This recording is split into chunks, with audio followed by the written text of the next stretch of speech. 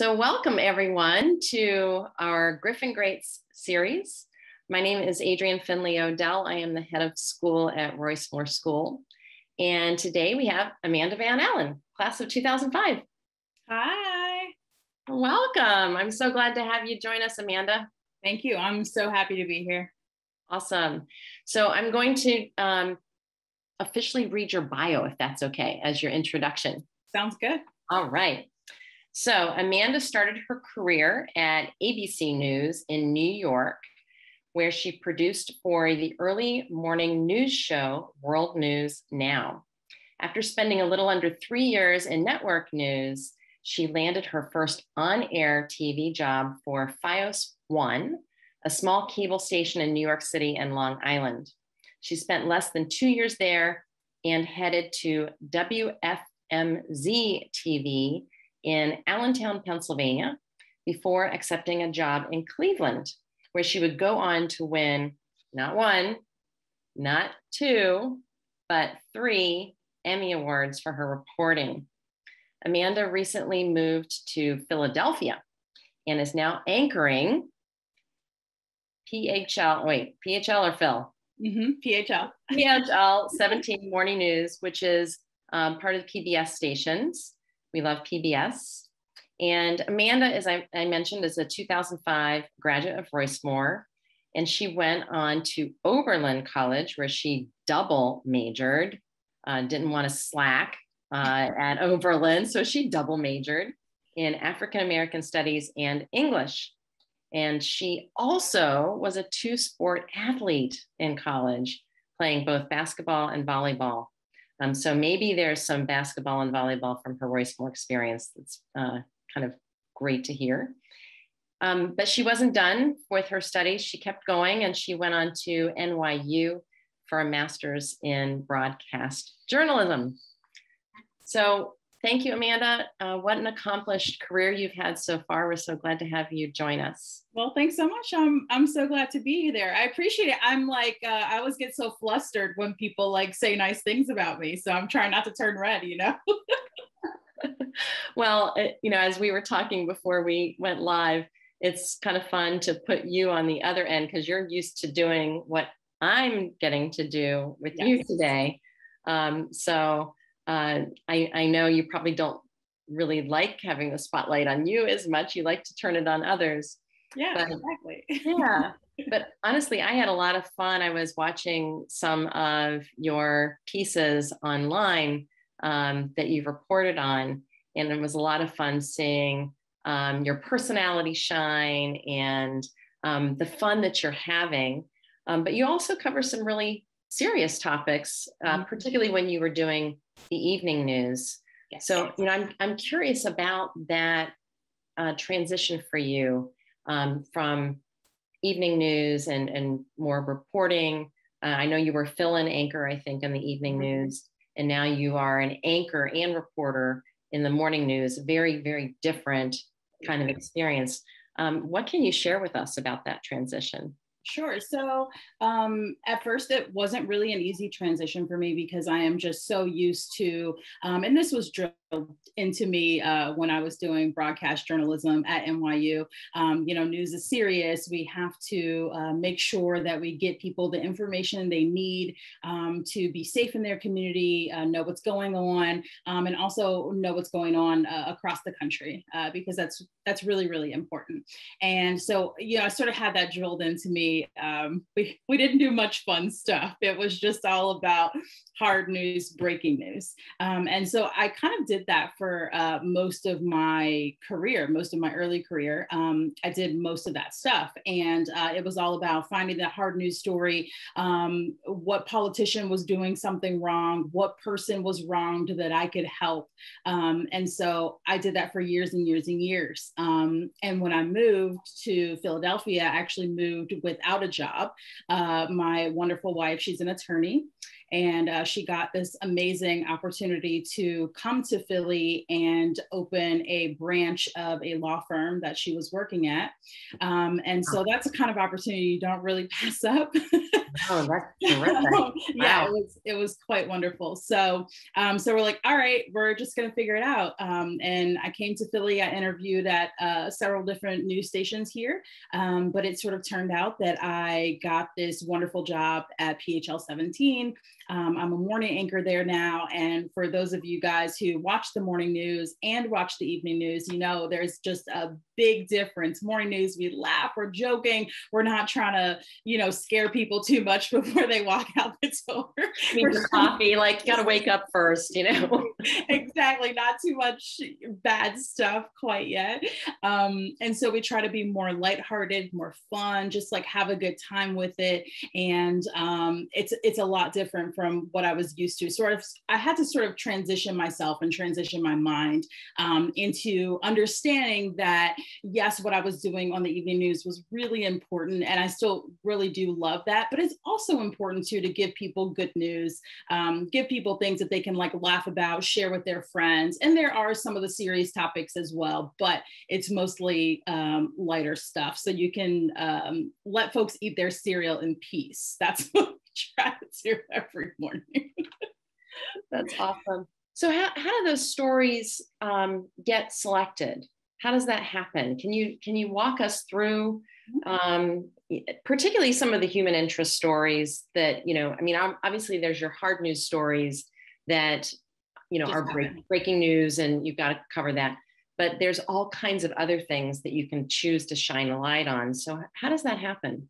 Yeah, so for human interest pieces, that is mostly reporters going out into their community and figuring out what are the things that people care about, what are the stories that need to be told, and figuring out who are the best folks to tell that story. And so most of the stories that really stick with you, really pull at your heartstrings, really is something that you're going to share with somebody else was probably sought out by a reporter. And sometimes we do have people who come to us and say, hey, this really awful thing happened to me. I really would love for you to look into this. Or, you know, my landlord is a slumlord and, you know, our conditions are just awful. And can you please look into this building? So, you know, sometimes it's folks coming to us. Most of the time it's us going out into the community. And, you know, that has sort of changed with social media. You know, now it's going out into the community, but also joining Facebook groups and following certain people on Instagram or Twitter and sort of seeing like what they're talking about. So it's all kinds of different things and sort of figuring out, okay, why should somebody care about this story? Who does it affect? And can I tell it in a way that is actually going to engage people? Being a TV reporter, a TV anchor is totally different from writing for the web or being a print reporter. For a print reporter, you can kind of do anything. And actually, I am very envious of them sometimes because you're out in the field. A print reporter will be talking to somebody and they're just, you know, writing stuff down, or they have their like little recorder and they're recording what the person is saying. And then I walk up with my huge like TV camera and I'm like, hey, do you want to talk to me too? And they're like, absolutely not. I do not want to talk to you. And it's a little bit more intimidating to be a TV reporter. So it's very nice to be able to tell these stories that mean something, but then also make them visual. So that takes a lot of finesse, and you can't fake that. You can't fake really caring about a topic, really caring about people, because people will know and they will understand that almost immediately. So it's not just finding the story, it's also finding the people to tell that story. And then it's getting the people to trust that you are going to tell this story efficiently and effectively, and hopefully get them some kind of change, because most people don't want to be on TV just to be on TV. They want you to actually help them. So that was a very long-winded way to tell you that there are so many different things that sort of go into putting out these really important human interest pieces. Okay. So So thinking about that switch from the evening to the morning, is there anything about the evening news that you miss now? Oh, yeah. Oh, Yeah. yeah. I think there's a lot of stuff about being a reporter that I miss. Mm, Being an anchor is wonderful because you get to sort of weave the newscast and shape it in a way that sort of helps people get through it and get on with their day, get out the door, if you will. And that is an incredibly important job, and it's a different muscle that I'm getting to flex now, which is something that I didn't do as much before. So it's totally different, and I'm still learning, and I'm still getting better every single day. sure. But I really miss some aspects of reporting. Thank goodness they still let me report when I anchor, because I that would be something that I would be really sad to leave. Just being out in the field, talking to people, really listening to people, and what their problems are. Sometimes I go out for one story, and it's not all the time that you are digging deep and trying to find these really important, cool things. Sometimes it's something that somebody assigns to you because they're like, hey, this is an important story. We need to do this today. Go out and find somebody who can sort of speak to this. So you're out there, you're doing that. But in the meantime, people don't usually just talk to you about what you're assigned to do. They're like, okay, sure, I'll talk to you about this, but did you know X, Y, and Z was going on? And I'm like, oh no, I didn't know that was happening. And so, you kind of get ideas for other stories. And then you get ideas for life too. They're like, oh, I really love this pizza shop down here and this hole in the wall, and I'm like, oh, this is great. I've never been there before, but now I have a new favorite pizza shop. So interacting with people and being able to be around people all the time and just like talk to them and figure out like who they are and what makes them tick. That's probably what I miss most about doing more hard news. Okay, cool.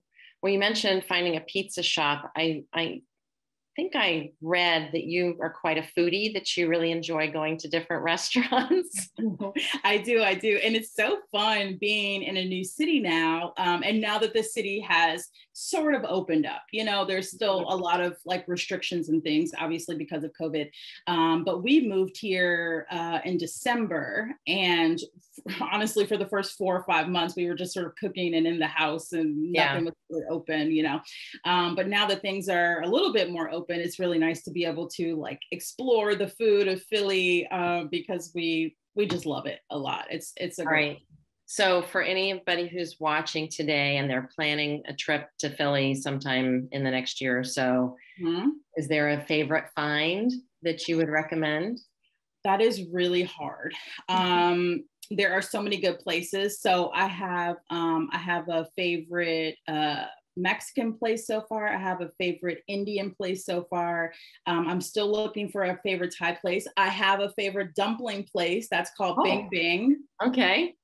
Quite amazing. All right. But I will have to give me a couple more months. I'll write a list and I'll send that to you. You'll send it to us. Okay. So stay tuned for anybody who's planning a trip to Philly. And if you need advice, we can connect you with Amanda. Right? All right. Yeah. What about Chicago? When you come back to Chicago or Evanston, or do you have your favorite haunts that you like to go to? I do have my favorite, so my family, when I was at Roycemore, my entire family lived on the south side of Chicago. Wow. So it was a very long commute to Roycemore every morning. But since then, my mom has moved to Homewood. And so there's a couple good places in Homewood that I like, but I will say it's like kind of cliche, but I just love Giordano's so much. Every time I come home, I just want to go to Giordano's because it just makes me really happy. Well, we fully support that happiness. Giordano's, I always have to get Garrett's popcorn, and I always need Harold's chicken. All right. All right. Excellent points. All right. So I'd love to segue. You shared with us just a minute ago about this big commute that you had from the south side of Chicago to Roycemore. And that was the old Roycemore. So the commute was even a little bit more than it is today. And you came to us in 7th grade? Yes. I believe. Yes. So can you share with us what brought you to Royce-Moore, and then what made you stay? Yeah. So I came to Royce-Moore in 7th grade. Before that, kindergarten through 6th grade, I was at Walt Disney Magnet School. So still a pretty good school.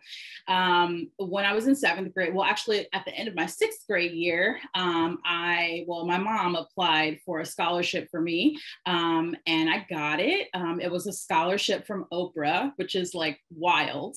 And I think it was like 100, she gave the scholarship to like 100 kids who lived like in the city, and they would be able to go to any private school they wanted to go to for 4 years. Oh, and wow. she paid everything, which was quite amazing, and really the only way that I could have gone to Royce-Moore, because my family, we didn't have a lot of money.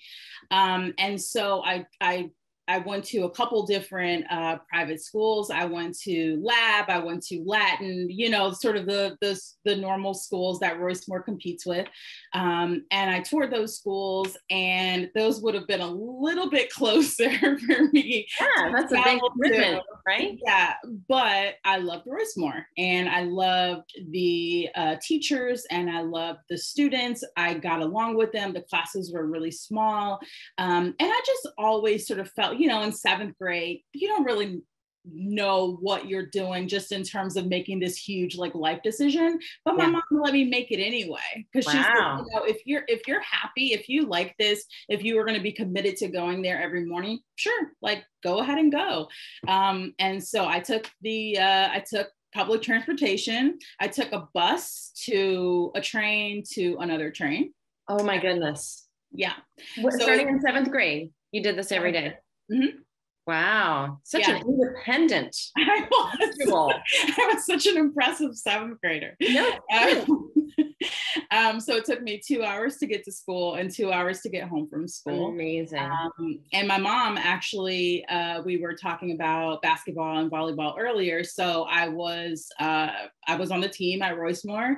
And so sometimes I would get home at like 10 or 11 o'clock at night, because absolutely, that's how it was, if you had a game or whatever. But I also had teammates who were wonderful, and other Royce-Moore parents who were wonderful. If the game was like really late, if we were very far, I'd just like sleep over a friend's house and then go to school the next morning. So it was okay, it worked out. But yeah, that commute was wild.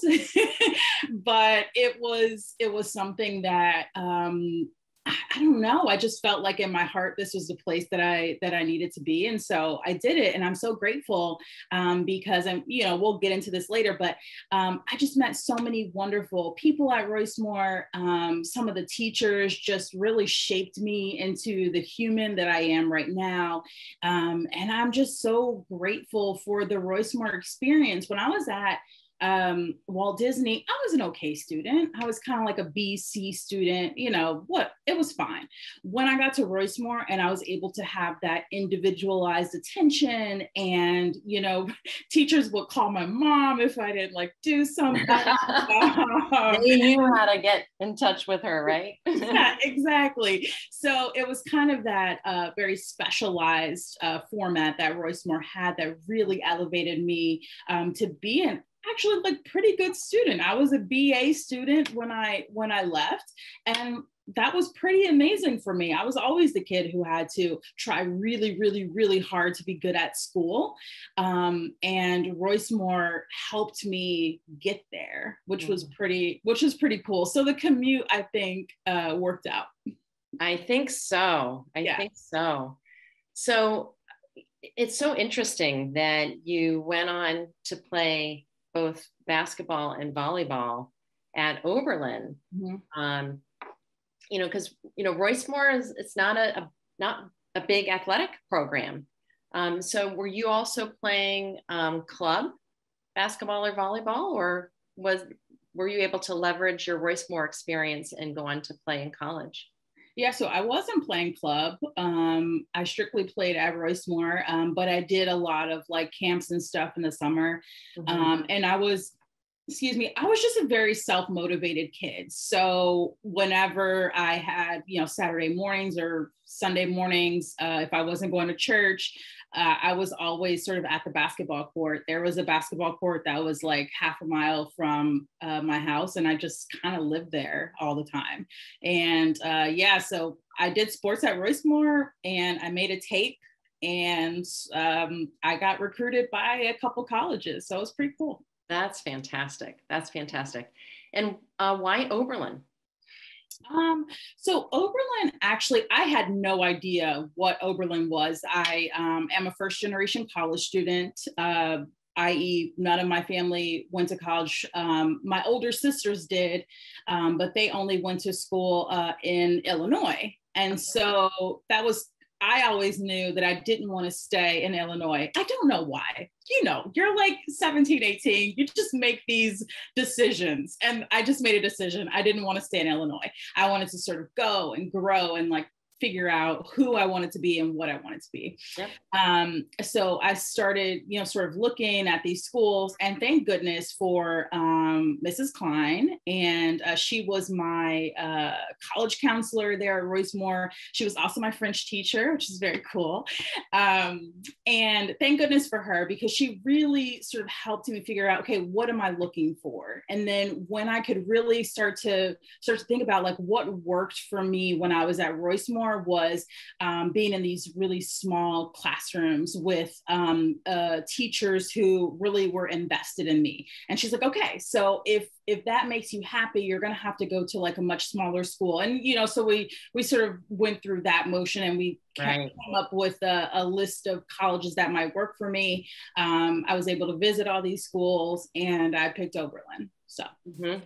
Well, and then you had to combine sort of the best fit with also your college, your athletic recruiting, right? Because that's a whole nother piece, which can be kind of complex. Yeah, so Oberlin and most of the schools that I was looking at were like small liberal arts colleges. So they were all Division III schools, which is, a lot different actually from, being recruited by a Division I school. So a Division III school, I sort of was doing things on the academic end. And I said, I'm applying to this school. I want to go to this school. And then you sort of shoot a note to the basketball coach or the volleyball coach or, what have you. And then if they look at your stuff and they're interested, then they can start actively, recruiting you from there. I think things are like a lot different now. That was, when did I graduate from college? 2009. So that was like 15 plus years ago. And so things are a little bit different, and the recruiting process is different now. But I really picked Oberlin, for its academics. And it was just sort of a cherry on top that I could play basketball and play volleyball. And actually, I was not recruited to play volleyball. I was strictly recruited to play basketball. And I got there, and I was talking to the volleyball coach one day, and I was like, oh yeah, I played volleyball in high school, blah, blah, blah. And she's like, oh, you did? She's like, you're really fast. Like, I think you should try out for the volleyball team. So, the rest is history. But that's awesome. That's awesome. So when you were in high school, were there any experiences you had, whether in classes or maybe January short term, that would point to what you're doing in your career today? I'm trying to think of a specific, like a specific class or a specific something. I mean, I really think I just talked too much in school. And that's sort of what leveraged my career, honestly. But if I was to think of anything specific, we had what was then called the Community Service Club. And that I believe Miss Radke was the one who sort of put that club together. And so that she's still doing it. Oh, wonderful. Wonderful. I love it. She got married. She got married. And so she is now Miss Radke Burns. Okay. Wonderful. So Miss Radke Burns She was the one who sort of put that together. And I think from that and from sort of doing things out in the community and helping folks, I think that's kind of where I started to like really understand that I wanted to do something where I could just like talk to people and be myself and like help people. And you know, I cannot sit here and say that like what I do every single day is a community service, like absolutely not. But sometimes it is, and sometimes it really does help people, and sometimes I do get to change people's lives, which is pretty darn cool. And so probably from that, which is, you know, obviously it wasn't an academic class, but it helped me figure that out a little bit. Yeah. What I'm sure your foundations in English, you know, may have then prompted you to decide to major in English. Yeah. So I was sort of the typical liberal arts kid who came into college not knowing what I wanted to do. And I actually found African American studies first before I found English, because I didn't really get, there were no like specific African American studies classes like offered at Royce-Moore. And I've always been interested. I mean, I'm a Black woman, so you know, learning more about like where I came from, things like that was really important to me. So when I got to Oberlin, they had not only classes, but they had a major sort of centered around this. And so I found that first, and that was wonderful. And I think I got a little bit excited about the major because I think I finished it like end of sophomore year, something like that. It was wild. I just was taking right in so many classes. And then that's when I sort of said, okay, I know I love African American studies. I don't really know what I'm going to do with this. But then I started thinking about like the things that I'm good at, which is writing, and sort of fell into the English major as well. And then kind of had to catch up because everybody else had done, you know, so much for their major already by the time I joined. But then I just went full force and figured it all out. So at what point did you decide you wanted to pursue broadcast journalism? I decided that my junior year of college, and that there was no aha moment or anything where somebody walked into the room and they're like, you should be on TV. Like nothing like that happened. I just people were sort of starting to figure out what they wanted to do with their lives. And people started talking about, oh, I'm going to law school, or I'm going to be a doctor, or I'm going to do this, or I'm going to be an economist, whatever. And I was like, ooh, I don't really know what I'm going to do yet. So I really just sat down and thought about the things that I was good at, the things that I really liked, which is talking to people, being myself, dressing up. That was also something I really liked. That was cool. And I sort of said, okay, you know, reporting like kind of interests me. I wasn't really sure. And then it was like right before the summer of my junior year going into my senior year. And so I was like, all right, let me try to get like a journalism internship back at home. So I applied for a bajillion. I got one, thank goodness, because that all you need is one. All you need is one yes, all the time. So I got an internship at PBS at Chicago Tonight. And so that was wonderful. I got to sort of be in a newsroom. I was doing the typical intern stuff. I was printing out scripts. I was logging video. I was washing the mugs that the anchors had to use that evening. So I got to sort of do all that stuff. And I was like, oh, I really like this. I got like a rush when I was there. And I was like, all right, I gotta keep doing this. And when I graduated in 2009, in 2008, the whole world shut down pretty much. So that was really, really scary for a college graduate. It's like what jobs are out there? Yeah, I mean, there were really none. It was really hard. And so at Oberlin, I ended up taking, I think there were like 2 journalism classes offered at Oberlin, period. And now they have since gone to, I think they have a concentration in journalism, something like that now. But when I was there, they did not. And so I was like, well, I guess I should go to grad school because it's either grad school or like sit on my mom's couch. And I really did not want to do that. And maybe she didn't want it either. Likely she did not want that. So that's when I sort of decided, okay, I'm going to go to grad school. And I really, really wanted to come back home. I wanted to go to Northwestern's grad school. Medill is the name of their journalism graduate school. It is one of the best in the country. I got into Medill. I prayed every single night that I would get in. I was like, I know this is what I want to do. I know I want to go to Medill. I prayed and prayed and prayed. And I got in, and it was the happiest day of my life. I ran around Oberlin screaming and crying, and it was such a great day.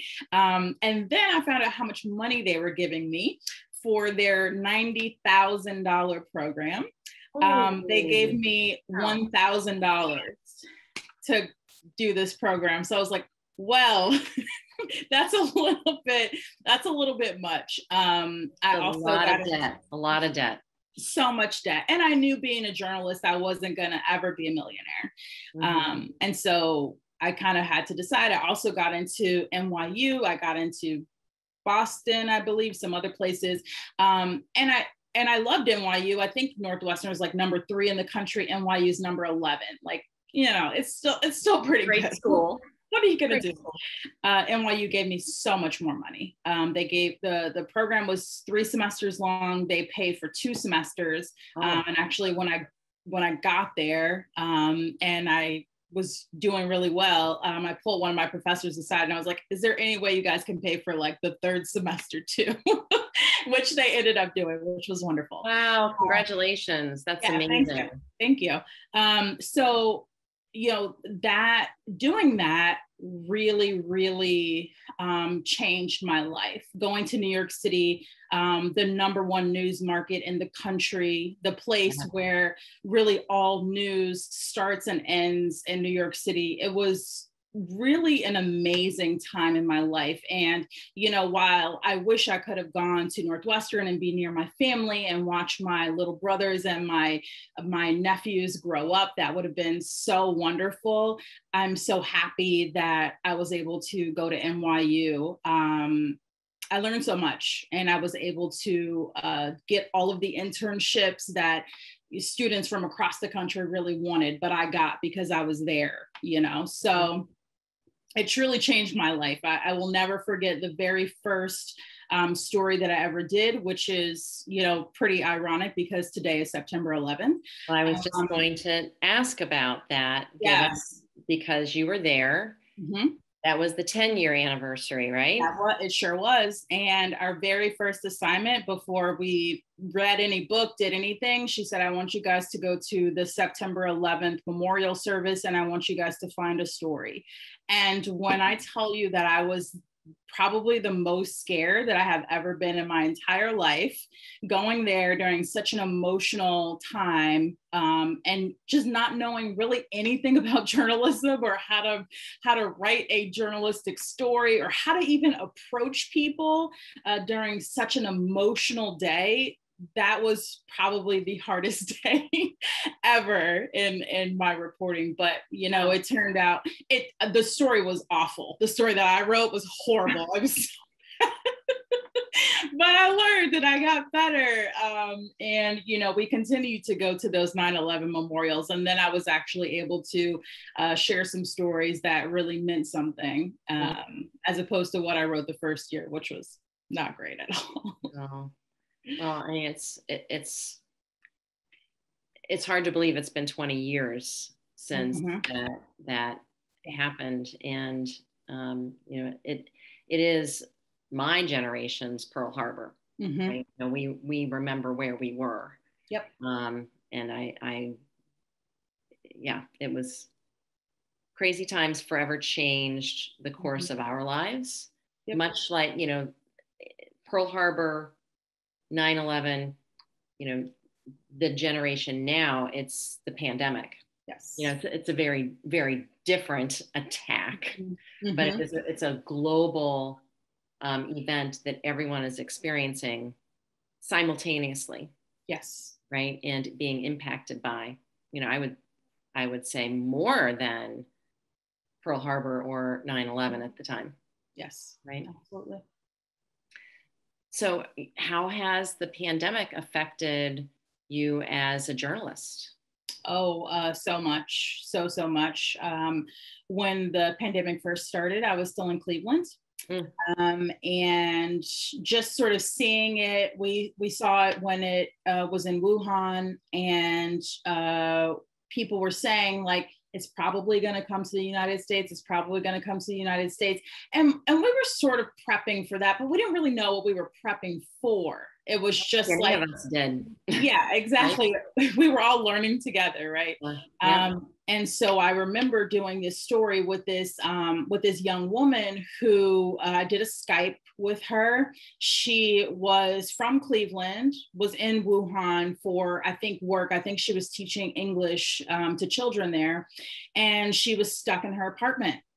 And I remember just listening to her story and telling her story and just being so terrified, because I'm like, oh my gosh, what would I do if COVID came here? What if I had to sort of be stuck in my apartment? And, not to make things about you, but those are the things that sort of. And at that time it seemed unimaginable. Exactly. Right. Exactly. And so, it did come. I don't remember which state it first came to, or it was first recorded coming to. But I remember when it came to Ohio, things just got really crazy after that. Everything shut down.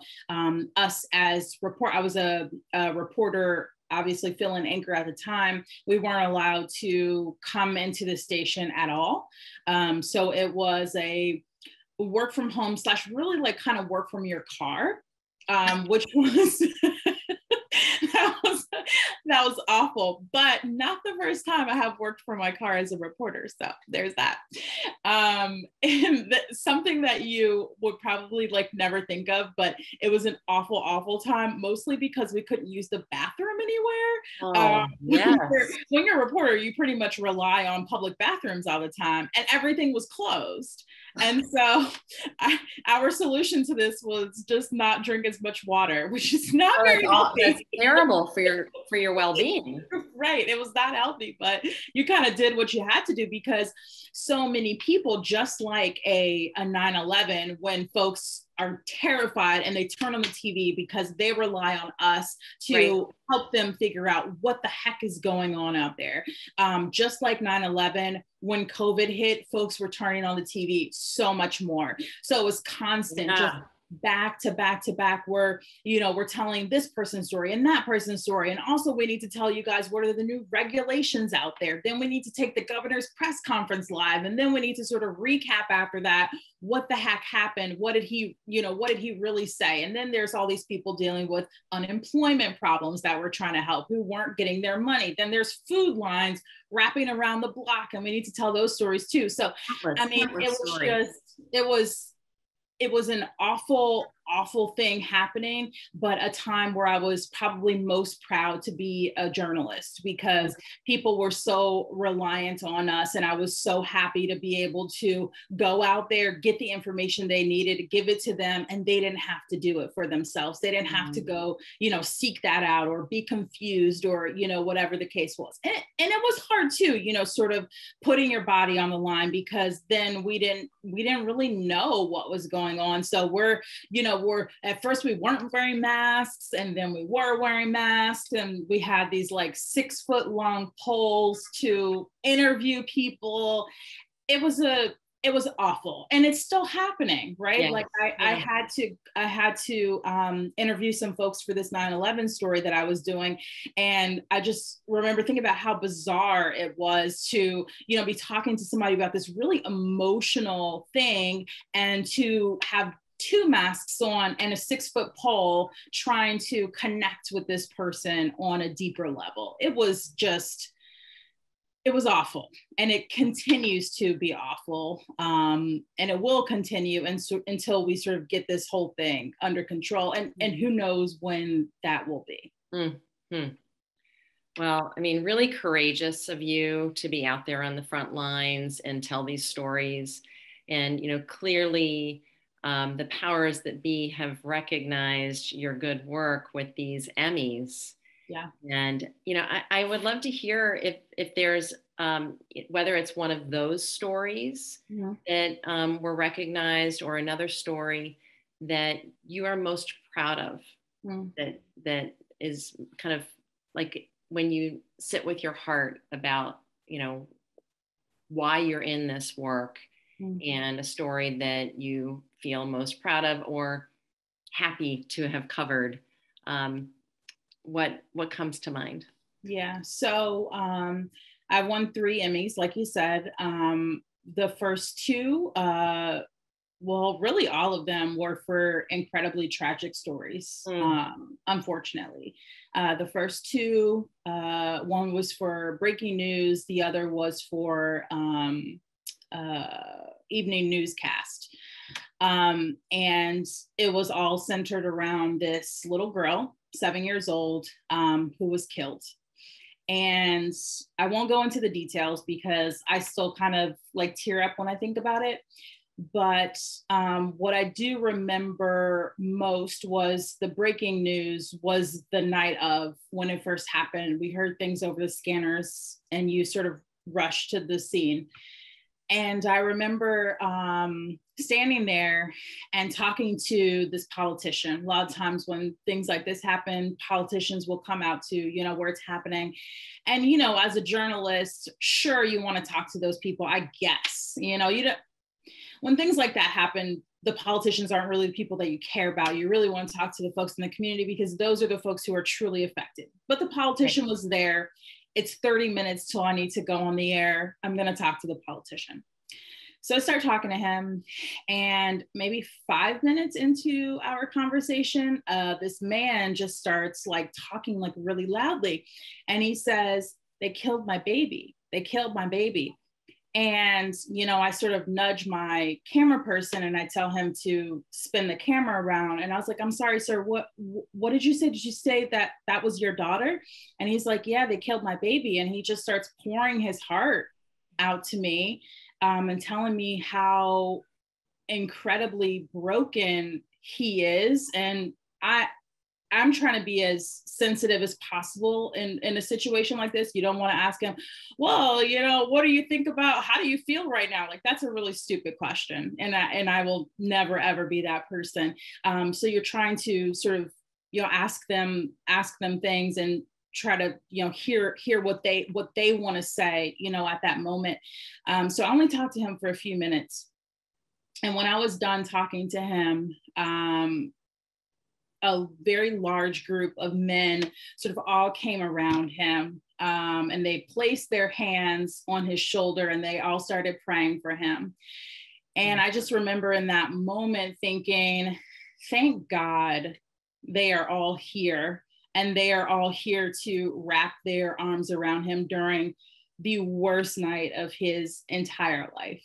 And in those moments, you kind of feel like you are an outsider. You kind of feel like you're not supposed to be there. You kind of just want to turn the camera off and let them do what they're doing. But then you sort of realize, if you don't show this stuff, if you don't show the hurt, the pain, everything that sort of goes into this, then it's going to keep happening.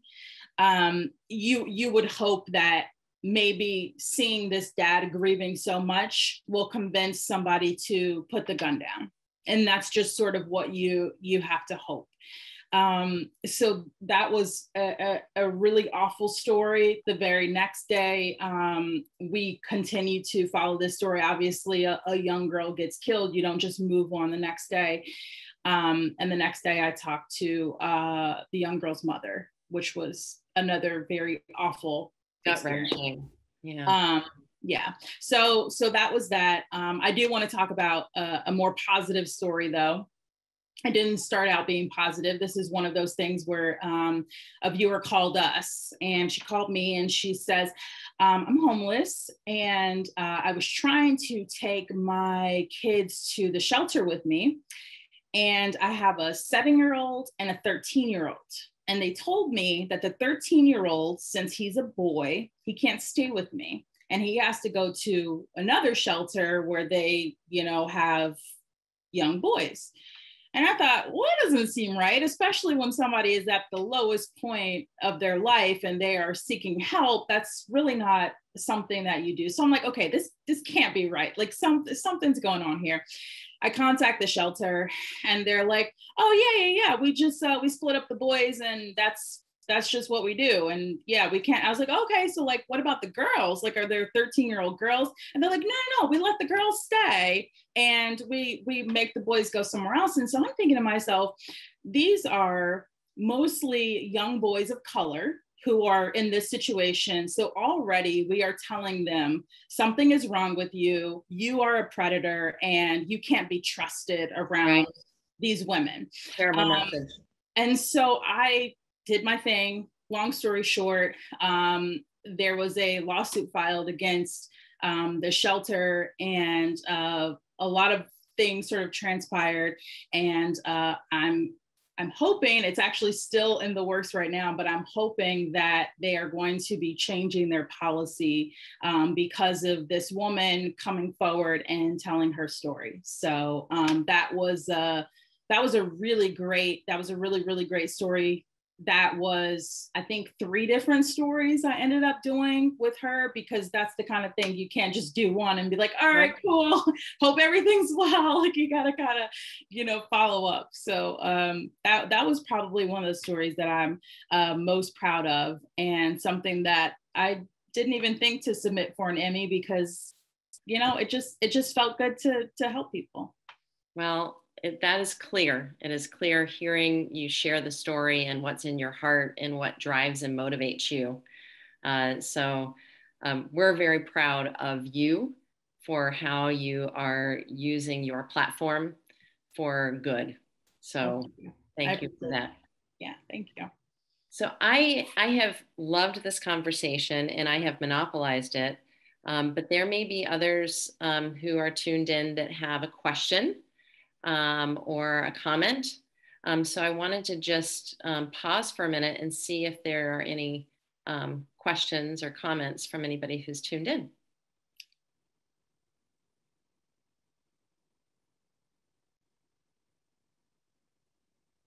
I think there might be somebody who's on the call that, Beth, is there somebody on the call who might like to ask a question? Not that I can see right now. Okay, all right, maybe not, maybe they dropped off. Yeah.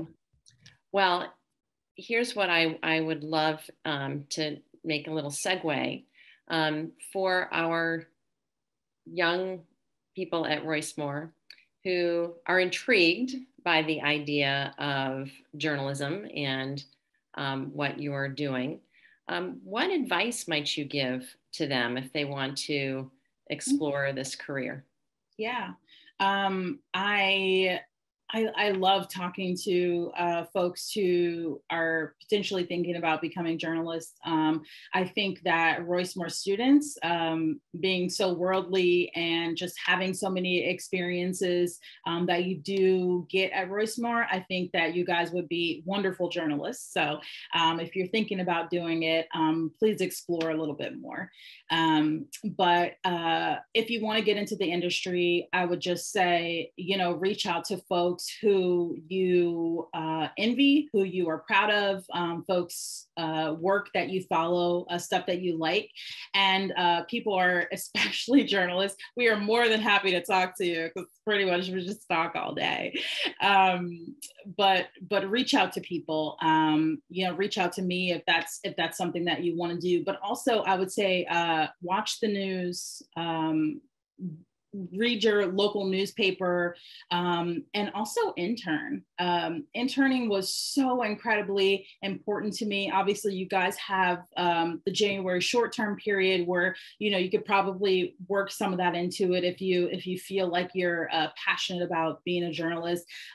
Being in a newsroom for the very first time really helped me sort of solidify my love for journalism, my love for telling stories and helping people.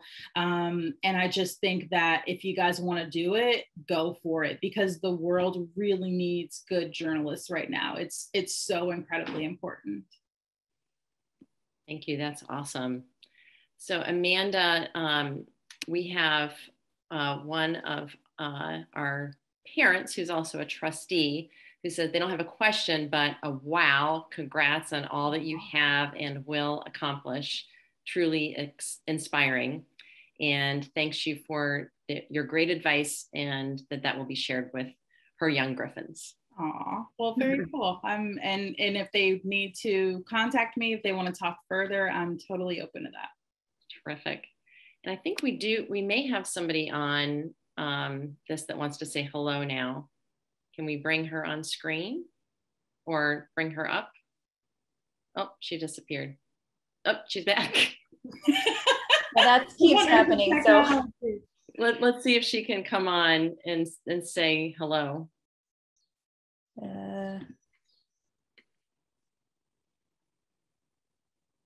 Hello. Can you hear me now? Hi. I hope you can't see me. I'm not prepared for this. I cannot see you, but I can hear you. It is so wonderful to hear your voice. Hi, Mrs. Wonder. Well, hi, sweetheart. I was trying to send you a message. I'm so lame at technology that I couldn't get it sent. And I was on the phone. I heard the whole thing, and your bubbly voice is the same. And I'm so proud of you. And you didn't tell them what a great athlete you were. You didn't say how you made us win games a lot of times. Yes, well, I try to be humble. What can I say? But it's so wonderful to hear your voice. I am so happy for you. I was tuning in when you had your retirement Zoom. I was able to catch some of that. So I'm just so happy. It makes me so joyful to hear your voice. And before we got on this call, I actually was talking about you, and I was talking about how you are probably one of my favorite humans on this entire earth. So just know that I love and appreciate you, and I appreciate everything that you did for me. Well, I appreciate everything you did for me, because I think about you so often and I see your smile in my mind. Oh, well, I love you. Everybody else is like, what are you guys doing right now? I'm sorry. This makes me so happy. I know this is being selfish, but I'm so glad I got to talk to you. Same. Well, I love you very much. And I so appreciate you taking little 12-year-old Amanda under your wing and helping me grow and flourish as a person. Well, it was my pleasure. And I don't think I did that much, but you did a lot for me. And I'm going to quit talking because now I'm going to be crying just like always. Same. Goodbye, sweetie. I love you, Mrs. Wonder. I love you too. Mrs. Wonder, thanks for tuning in. I saw her, kind of popping in and out. She, when we Zoom with her, she tends to have, she's in the boonies of Indiana, so her cell service isn't always the best, but I'm so glad that you were able to connect with her and just share this special moment. Yeah. There are people that are in our lives as we grow and develop that have kind of an overabundant impact on the trajectory of our lives, and to be able to acknowledge and bring you back together, because I can hear that was true for you. Means a lot to me as head of Royce-Moore. So. Oh yeah. Well, thank you. Thanks for that opportunity. That was really special. Yeah. So Amanda, I want to wrap us up with this amazing conversation. I feel like we could continue talking for hours because you are so easy to talk to. You're obviously a great career, and you're, but first of all, I just want to acknowledge you. I want to acknowledge you for, again, using your platform and your life and your talents in such terrific and amazing and life-affirming and life-changing ways for people. And you're an inspiration to us. And we're excited about your continued trajectory of greatness. So thank you for all. Thank you. That really truly means so much. It you know, when you think about all of the small pieces of the puzzle that sort of get you to where you are, Royce-Moore was probably one of my first pieces. And you know, to hear that, obviously you weren't there when I was in school, but just to get that affirmation just makes me feel so wonderful. And I am so incredibly grateful for the Royce-Moore community, everything that folks did for me when I was there. Something that I didn't have the opportunity to share was I had the scholarship for 4 years. So I started in 7th grade. That means my scholarship ended when I was a junior, and they sort of brought me up to the office and they were like, listen, we know that you can't afford to stay here, but we love you so much and we appreciate everything that you bring to the school, and we want to let you stay for the last 2 years and we want to pay for it. And so, I mean, just that amazing. I'm like tearing up now, but that opportunity just to stay in a place that made me feel so special and made me feel so loved really changed my life. So I'm incredibly grateful to Royce-Moore, and I'm just really happy to have been a part of this wonderful legacy. Oh, wow. Thank you so much for sharing that. I don't think that there's anything more we can say that can top what you have just shared in kind of closing out these remarks today. We're so proud of you, Amanda. Well, thank you. I hope we will see you back on campus before too long. We really want to welcome you home. Thanks so much. Be well. Take good care of yourself and of your wonderful family. Okay, I sure will. Thanks so much. Thanks so much, everybody, for tuning in tonight. I really appreciate it. Mrs. Wonder, I love you so much. Bye, everybody. Thanks so much. Have a great rest of your weekend.